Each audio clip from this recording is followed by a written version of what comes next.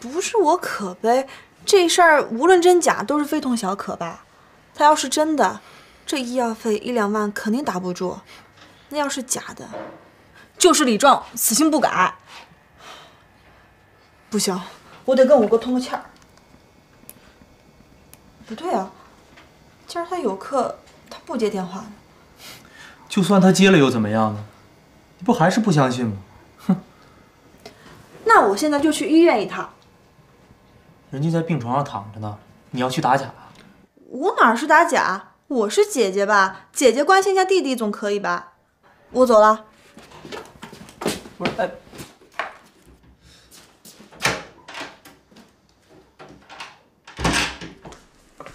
哎，爸。你上哪儿啊？你要给他送钱去啊？我这不去探探虚实。你千万别上他的当，这孩子嘴里没有实话呀。你看看，这是咱们市啊所有的搬家公司，我都问遍了，根本就没有一个叫什么东方搬家公司的。爸，这也真是为难您了。不过这市场上搬家公司多如牛毛，您没找着也不一定是没有。我觉得，那个卖报纸的女孩才是真的，也不知道她从哪儿找了这么一个丽丽，上咱们家来骗咱们。哎，姐夫啊，李壮，我跟你说啊，你姐现在已经去医院了。什么时候啊？她刚刚出门。哦，这我姐真的是太关心我们了。那个我在医院呢啊，在呢。李壮，你能这么想，姐夫太高兴了。你姐没有一点点怀疑你的意思，她就是关心你。啊，李良啊，哎呦，李良真是急死我了。就那个李壮啊又来了，说他新交那女朋友啊得了尿毒症了。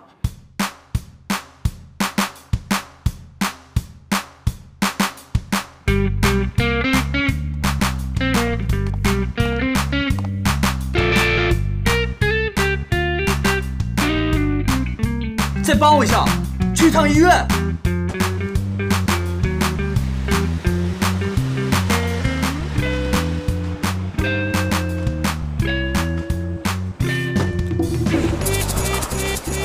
不好意思，打断一下啊，请问做透析在哪儿啊？对那边。不是，你快点好没有？好，都来了，快！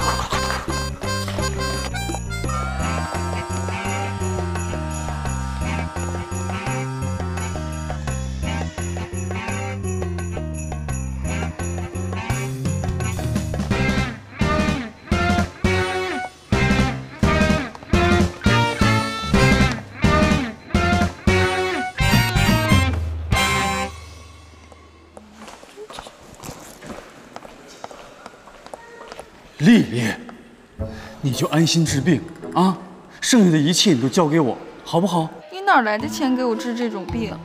治得倾家荡产，到最后还是个死，还不如现在就放弃治疗。我不想住在这里等死，我害怕。别，你听我说，那实在不行的话，我跟工友挤一挤，把房子租出去，这总能顶一阵儿吧？要是再不行的话，我卖血。我一定要把你的病治好，李壮。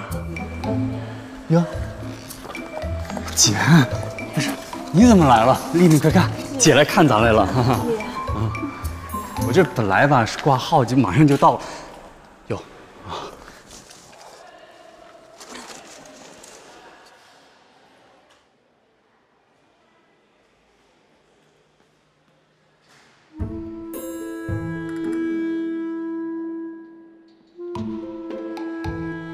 姐，就别看了，这东西看多了它没有戏。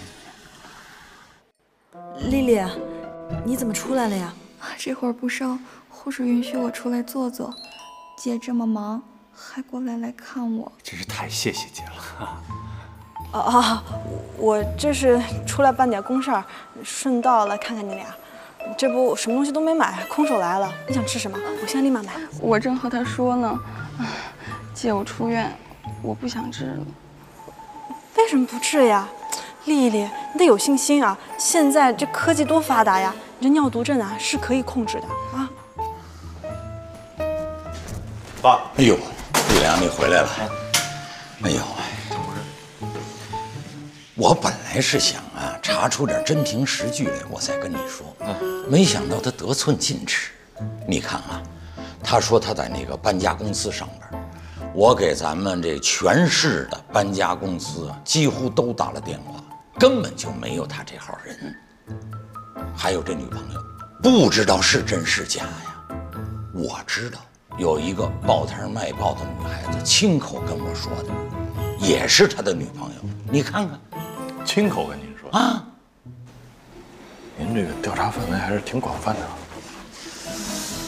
我是不放心，他刚从里边出来，一身的坏毛病，我真怕他害咱们家呀。小兰呢？上医院了，也是说到医院就能看出来是真是假。我给他打个电话。嗯。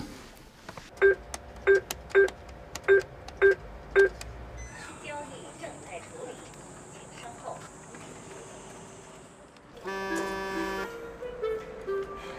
喂，哥，我给你打电话，你关机呢？我呀，我在医院面前的提款机呢，我跟李庄、丽丽在一块儿。你们在提款机跟前儿干嘛呢？我知道你在想什么，我原来也怀疑，这不我不来医院了吗？我证实了，哥，是真的。你这样，不管怎么样，不管真假，你先回来，回来咱们说，好吧？哎，先这样啊。真的呀？那不知道真假，现在先让他回来吧。那男的又给他钱了？回来再说。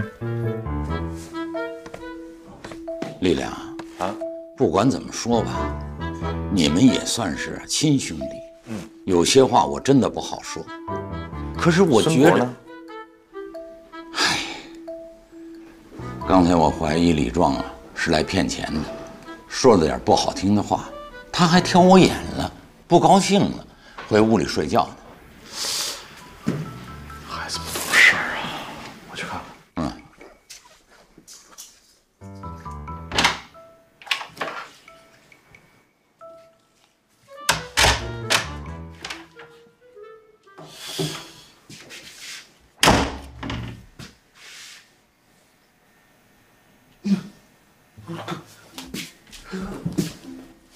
哥，你怎么进来了？几点了？你怎么还在睡觉啊？你没画画啊？哎呀，刚刚是想画来着，可是没灵感。哦，这个我不懂啊。这个说艺术来源于生活，我看人家画家都上山里边写生啊，或者上这个胡同里边去画点人这市井民风啊，不是在被窝里产生的。好像没什么人一天到晚这点了还。是哥，本来我也想出去看看，但是李楠把我带到这个家之后呢，我在这小房间里啊，就总有一种那个寄人篱下那个小可怜虫的感觉，所以我没什么心情往外走。小波啊，你这个话我有点不爱听。这个家是小南的，你跟小南是两口子，所以这也是你的家呀。这怎么就说到了这个，对吧？当然我特别理解你啊，如果说你想改变现状，其实也不是没有办法，勤奋一点，哎，早上早点起来，是吧？吃完早饭就开始该干嘛干嘛，是吧？然后日积月累的了，你这个成绩越来越好了，水平越来越高了，万一谁喜欢你的画了，越卖越好了，那你也可以，你们不是，哥，你这话的意思，感觉有点嫌弃我，想把我赶走的感觉。完全没有这个意思。我其实也是心疼我妹妹，咱别最后说是一个个活的都跟李壮似的，是吧？李壮最近我看好像跟你这个来往的还挺频繁的啊。有跟你要钱吗？尿毒症啊，这天底下哪有这么巧的事儿啊？交个女朋友，领到咱们家来说见个面，这就尿毒症了。李楠说的是吗？啊，从医院打来电话，说是真的。你看，哎呀，没准还真是真的。啊？小博人家是艺术家，这个艺术家都比我们更加敏感。我有的时候倒是想听听他的判断。我从他刚才这个话头上看啊，他觉得这个事儿是真的，他也觉得李壮这个人呢应该是改好了，没有问题了。那有病赶紧治病呗，他跑咱家来干嘛呀？哎呦，这还用问吗？哎呀，不就是，那不人家得治病嘛，没钱嘛，因为尿毒症确实不是小病，对吧？我都弄清楚了。你说说。这回啊，可真出事儿了。那姑娘真得尿毒症了，而且他俩还在商量得放弃治疗。不是哥，虽然我知道他们是没结婚，可是李壮毕竟是咱们弟弟，这忙咱们还得帮吧。可怜人。楠楠，你怎么证明他得尿毒症了？你问大夫了吗？这需要问大夫吗？我去的时候他们就在医院啊，而且丽丽穿着病号服。哦，我还看到那个化验单呢，这还能有假啊？可能是我把人想的比较复杂啊。你说那个化验单会不会是假的呀？嫂子，我觉着吧，你最近跟我哥是越来越像了，总是不相信别人。哎，你想想，这世界上有谁那么无聊啊？拿着自己的爱情、自己的女朋友生命开这种玩笑？防人之心不可无啊！这小南，这件事儿，我是跟你一个阵营的。你看看，哎，为什么呢，爸？我刚才不是跟小博聊了吗？啊，我特意问了，我说在你和李壮的这个交往过程中，李壮有没有跟你要过钱，或者说骗过钱？小博说没有。他这么说了。啊？哦，那我不知道，我哪会知道呀？嘿，我觉得哥这个人啊，有时候也挺逗的。问过我的事呢，还得向你求证一下，真有意思。不是，哟，还都在家呢哈。那个人，问你一点事儿。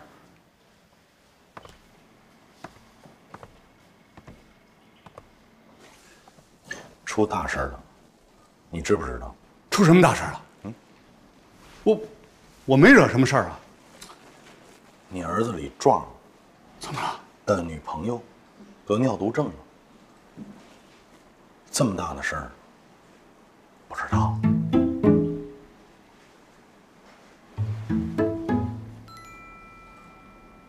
丽丽，啊？丽丽，啊？怎么又闹出个尿毒症来呀？什么叫闹出个尿毒？尿毒症这病挺重的，你知道吗？怎么回事？我不知道这个。不对，小南，刚才在医院还没来得及给钱吧？我给了。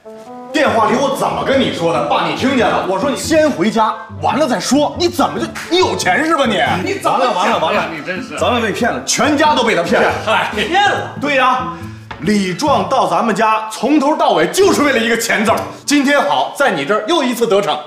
不可能，李壮到了我们家根本不是为了钱，那是为了什么？他是为了爱和亲情。啊！来，你再跟我讲一遍。说这个李壮在跟你接触期间，他有没有跟你要过钱？没有啊？即便提到钱，也是我主动给的，不是我。那不还是到他手了吗？不还是被他骗了吗？我就发现，在某些人的眼里啊，就谁都是骗子。行，我就是某些人。哎，那个人，他是你儿子，你呀，别跟我装糊涂。到底怎么回事？你应该知道。来讲讲。他是我儿子，他是你弟弟，他确实遇上了他遇上的情况了。什么情况？现在没法说。没法说，那叫什么父子合谋？没有，绝对没有。那是什么？不，哎，你先等会儿，我问问你，你是不是真心要和那个牛二岁好啊？爸，咱提这个。李壮骗牛二岁的钱，你知道吗？李壮还骗了牛二翠的钱，他根本就骗不了牛二翠，牛二翠没给他。嘿，你知道啊？我知道。哎呦喂，你怎么知道的？嘿，你怎么知道的呀？哎呦，合谋啊！没有，真的没有，不是合谋。那是什么呢？为什么要编出了一个尿毒症？我不能说，因为这个尿毒症的病症大，因为过去1000、2000它不够花，所以要编一个更大的病，他这个胃口变大，对不对？你们都别吓我呀！1万多块钱呢！啊，您说句话呀！他是这样的，李壮这女朋友确实是得了这个尿毒症了。可不是丽丽。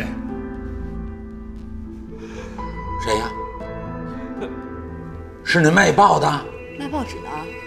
卖报纸的事你也知道啊？我都知道啊，我查过，他亲口告诉我的。什么？你还查过啊？爸，我真没想到，你活得也这么悲哀。怎么说话呢？孙伯，你说是我悲哀还是他悲哀呀？啊？爸，您先别生气啊。干嘛去？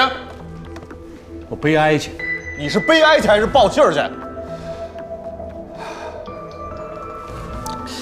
我跟老哥们约着打牌，时间到了，我打牌去啊。是打牌去，还是给李壮打个电话去？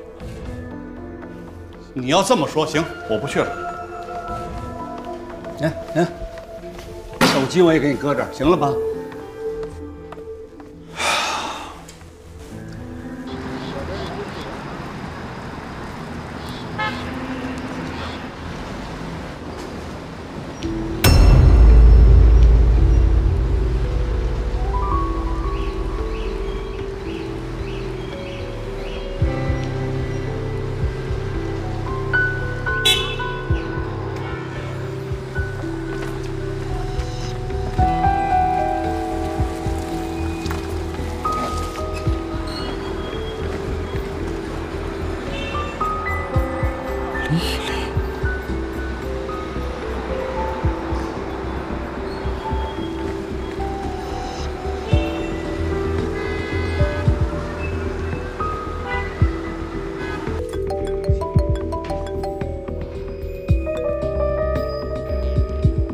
哎，哥啊，在哪儿呢？我现在到医院了。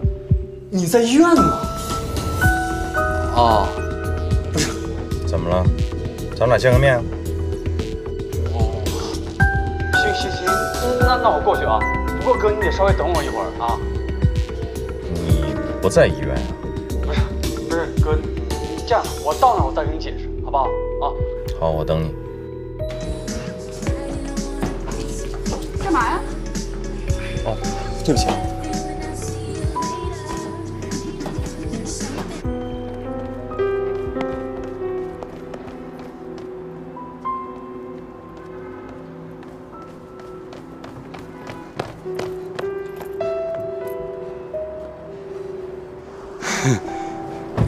哥，这个丽丽这么重的病还到处乱跑呢？哎呀，这么回事。丽丽这病嘛，我还是不死心，我就偷偷的带她去别的医院做个检查，没想到您来这儿了。没有，你没听明白啊？我说丽丽病得这么重，她还到处乱跑呢。啊？好了？我刚才刚看见她，就在路边，和一个男的，有说有笑，蹦蹦跳跳，看不出来生病啊。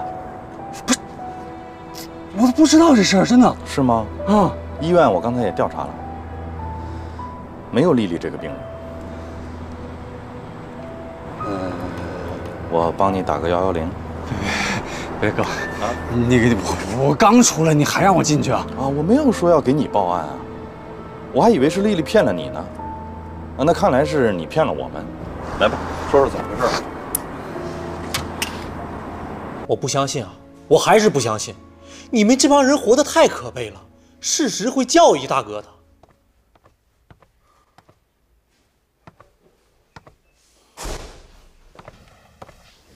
哥，怎么样了？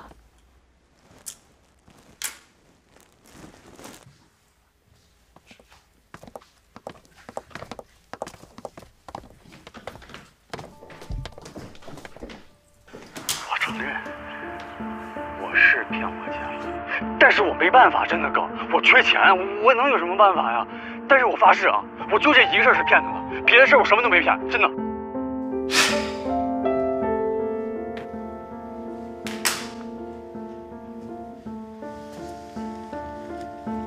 所以你一直就知道，对吧？什么事儿我一直就知道啊。一直知道你这个儿子李壮在骗我们家钱，对吗？那我可不知道。龙生九子各有不同，是吧？先别把自己往龙身上扯。是不是你一直就知道李壮在骗我们家钱？您说话呀！说呀。是。我都实话实说了吧。搬家是假的，那个女朋友也是假的，可他确实有他的原因呢。不管他什么原因，他是不是骗了我们家钱，而且你还知道？是。那不就是合谋吗？我不是合谋，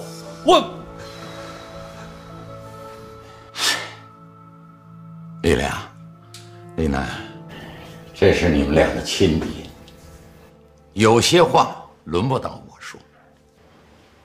我是爱看电视上法制节目，有好多家庭啊，为了这点财产，老子骗儿子，儿子骗老子，太多了。可我万万没想到，这骗来骗去，怎么骗到我自个儿的家里了？哎，我说什么呀？李亮、李楠，你们命太苦了。你看东山大哥，这话有点挑事儿了吧？我怎么挑事儿？这事情可不像你想的那个样子。我想的什么样啊？我想的什么样啊？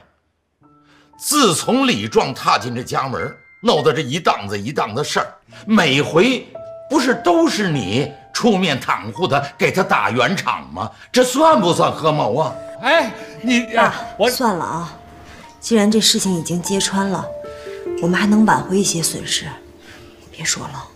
可是在我看来，李壮和丽丽之间，那明明就是爱情啊！我只能说，那个托演得太真了。那按你说的，那人性不就太可恶了吗？有些人呢，还没有人性呢。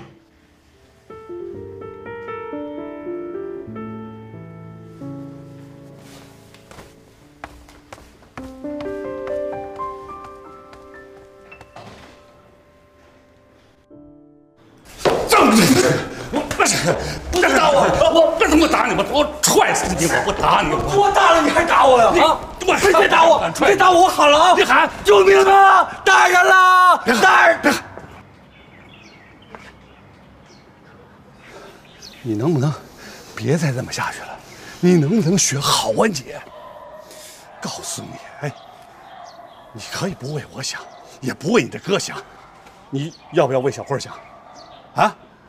人小慧那姑娘，哎，那多好一姑娘，你看着就让人心疼。人现在就指着你呢，你要再出点什么事儿，那她可就完了。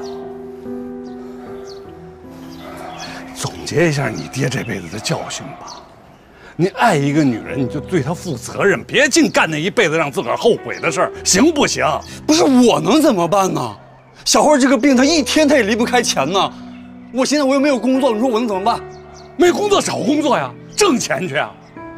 找工作，就我这样的，没学历、没文化、没关系，这要是找工作的话，那就我就只能干体力活啊！我，哦，你爱小慧，你怕吃苦啊？进，楠楠，嫂子，哥。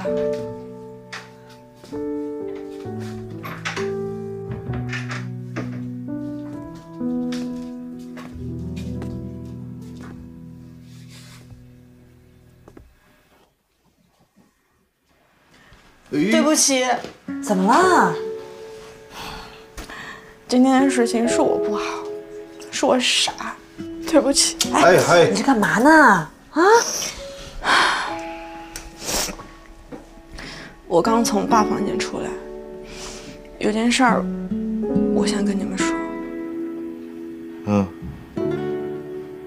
孙博不想在这儿住。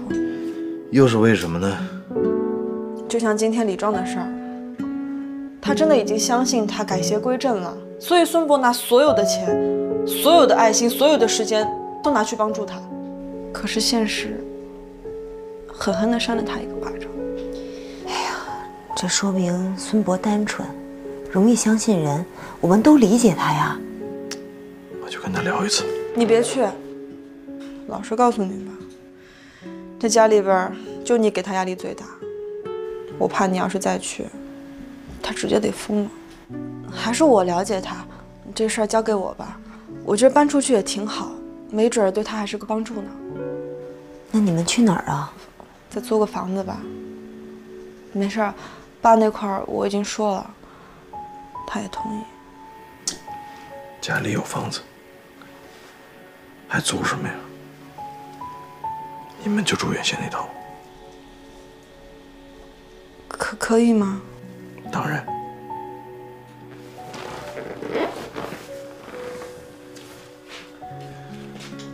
我去给你拿钥匙。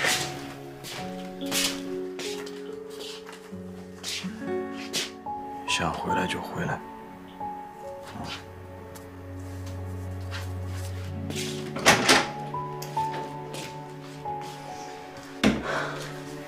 傻妹妹，不哭了啊。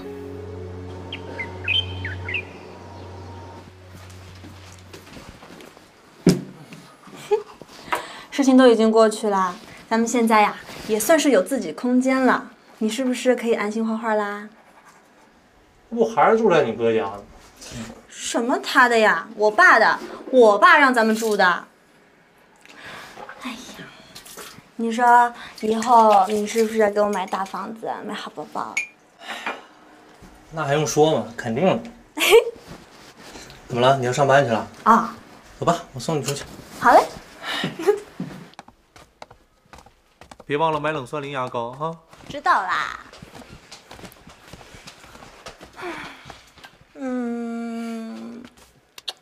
去吧。我走啦。啊，注意安全啊，路上。哎，拜拜。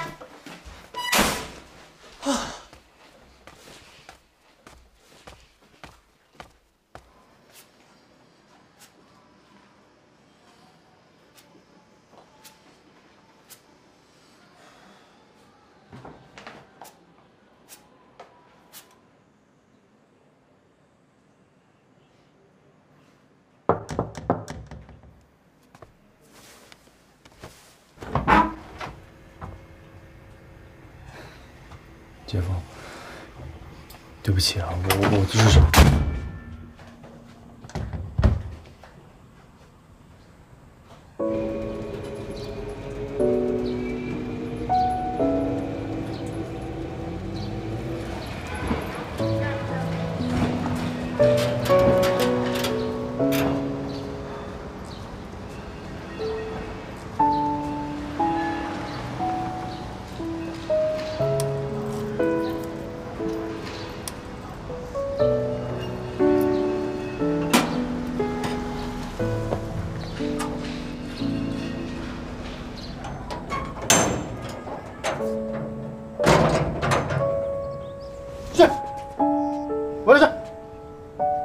上啊！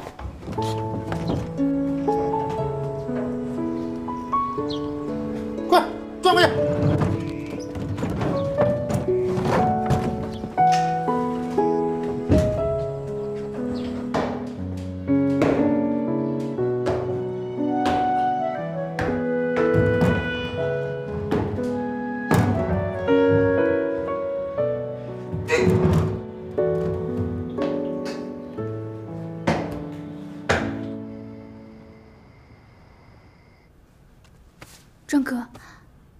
郑哥，吃饭了。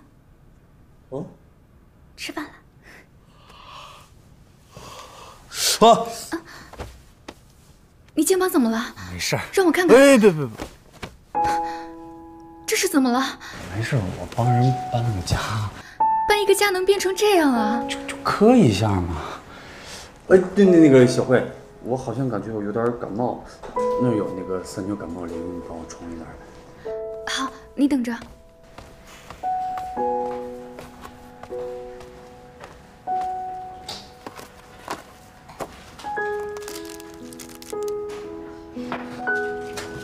我现在觉得自己特别幸福。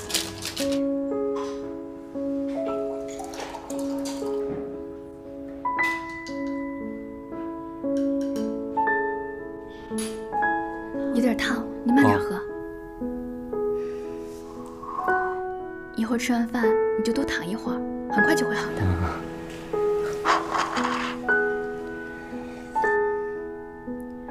壮哥，你是不是有事瞒着我？没有啊，真没有。李壮，你爱我吗？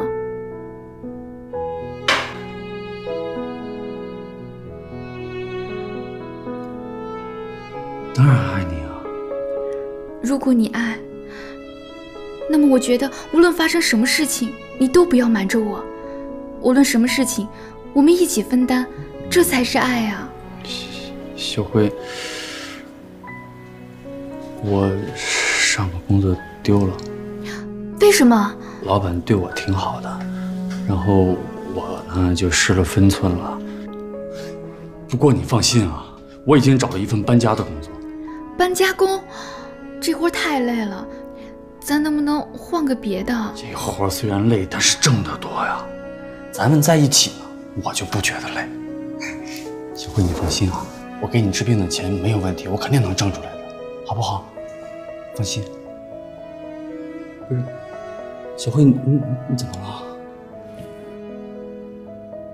不是，你放心，我真的没事了。我现在已经，你看，我现在已经干了好几天了，我现在一点都不觉得疼，真的。壮哥，是我拖累了你。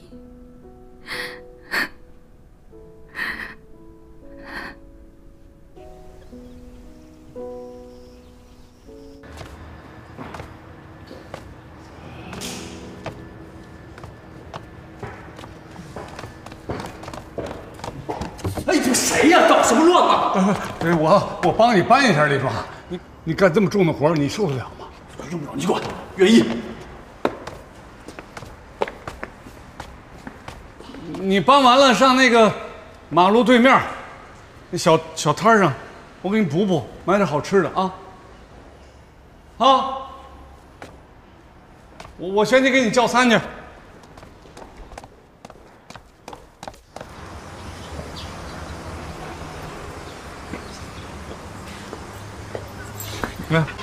来了，赶紧坐下吃。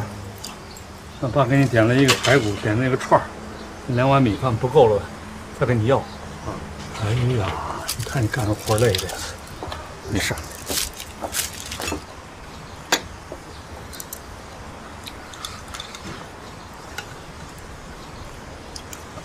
要不然，我再去跟你哥说，你呢，得回家去登门道个歉。不管怎么说，这也是亲哥们儿嘛，对不对？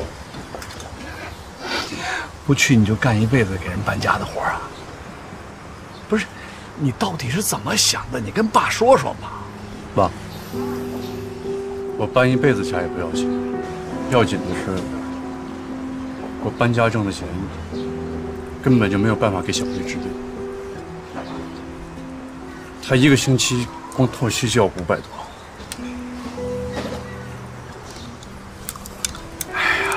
摊上这么个事儿，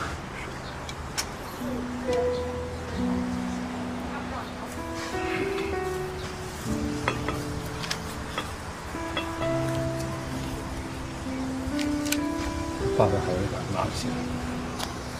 以后每个月我有零花钱，我都给你啊。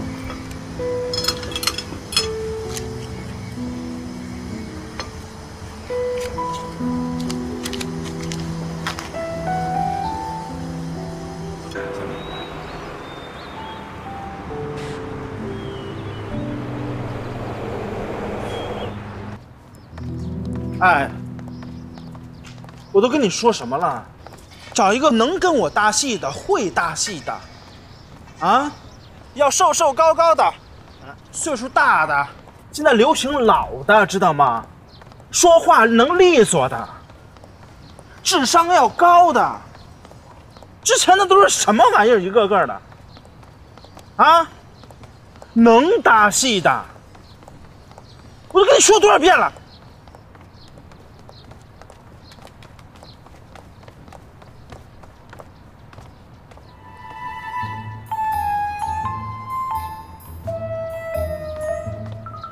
老头，帅老头儿，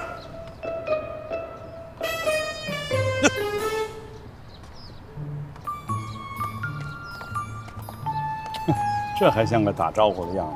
嘿，怎么着？什么事儿啊？这大腕儿你不认识啊？这可是大明星。大明星啊！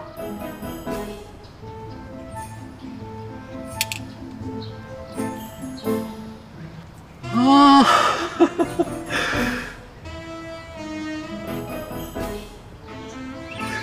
没想起来呀。可以，无所谓。那个，我看您呀形象不错，想找您拍点东西。找我拍东西？哎，啊，小伙子，干点什么不好啊？啊，找我拍东西，接下来你跟我说，哎，你得交个什么报名费，交个进组费，然后卷着我的款你就跑了是吧？这我见多了啊。您说那是骗人的。我长得像骗子吗？啊！我不光不要您的钱，拍好了还给您钱呢。就去，拍什么戏这么大方啊？古装的、玄幻的、穿越的，还是现代的？有那机会我不就上了吗？广告，广告啊，购物广告。嗨，就是半夜3更才放那种。哎呀，跳楼价呀，9998。哎呀，这一套我们天天电视上都播，也是骗人的。您说那确实是骗人的，我们卖的是保健品，就是跟以前的购物广告不是一回事儿。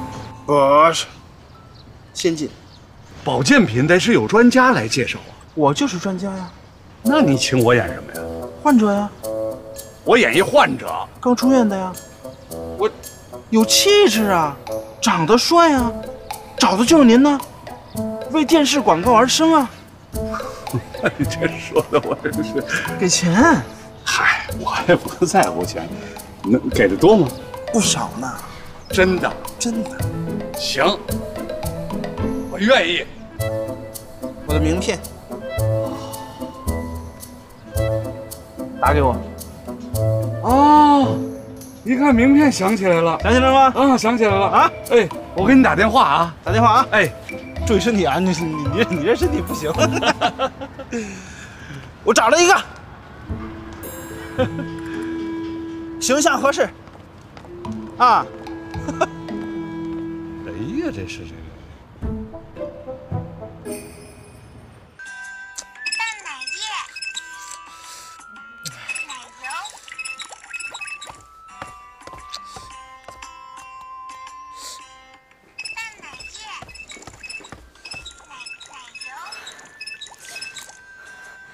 孙博，你别再这么颓废下去了，你这样是在谋杀自己的天才，知道吗？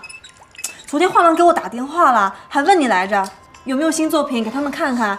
可是你看看，这什么都没有啊！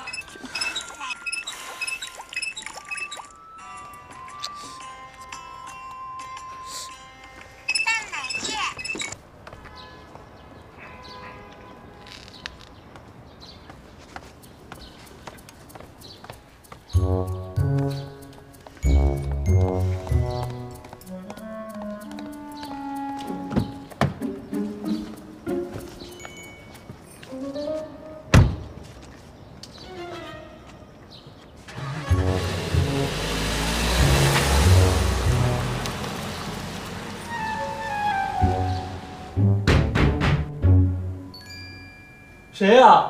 我，孙博。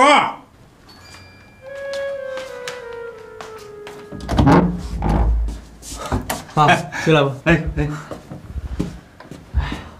爸，你找我有什么事儿？快坐吧。我找你当然是好事儿，大好事儿。我跟你说啊，发生了一件事儿，我在大街上走，让一个人给我发现了，他请我去演戏。我一想，我演戏，那我得带着你呀，所以我把你也推荐了。明儿啊，咱俩一块儿去演戏去。爸，你开什么玩笑？你怎么想一出是一出啊？我们怎么能演戏呢？你这个人呢，就是太拘着自个儿了，所以你的画也无法突破，你知道不知道？一个艺术家应该解放天性，艺术又是相通的，什么都得干，你知道吗？那行，那你跟我说说，演什么戏啊？跟谁演啊？好，亲爱的朋友们，欢迎收看今天的电视购物节目，我是您的好朋友。这些日子呢，很多人给我发了短信和私信，说你为什么长得这么好看，这么鲜嫩多汁呢？其实我跟您各位说啊，其实我已经60岁了，真的，我已经60岁了。我为什么这么年轻？就是因为我们的神奇的药泡脚药。